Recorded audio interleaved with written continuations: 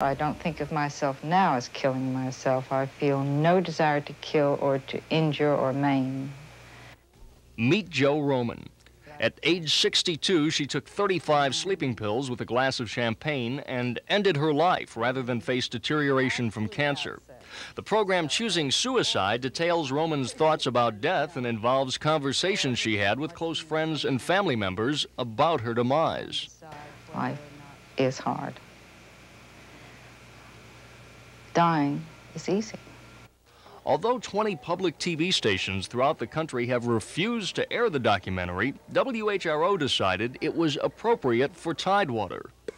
Well, we used our usual decision-making process, Mike, to decide if the program itself has any validity, if there is a way of dealing with the program in a local way that can be of value to the viewers.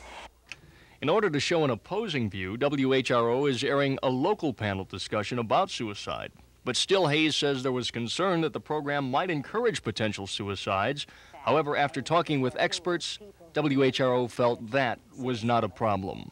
And they felt that this would not trigger anybody at all who was not already perhaps going to do it. And it might even be a way of having them view it in an objective way and then listen to the follow-up afterward, which is an important part of our decision to run it.